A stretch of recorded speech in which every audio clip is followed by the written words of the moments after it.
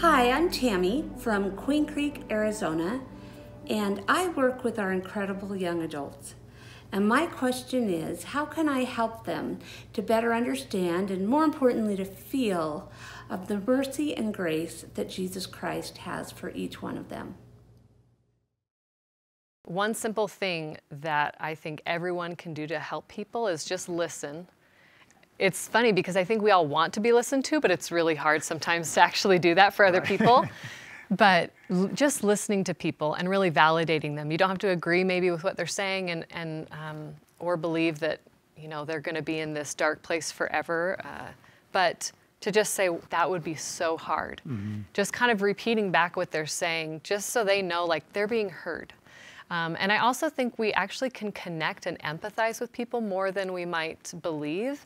We might not go through the exact same things, but if you can think of some underlying emotions or feelings, you probably can connect with those. So feeling, a loss, or feeling really doubtful or scared, or like life is out of your control and you're not sure how you're going to get through the next day. I think everyone could probably relate to those feelings. So you might actually be able to connect with people more than it might seem at first, just hearing about their experience.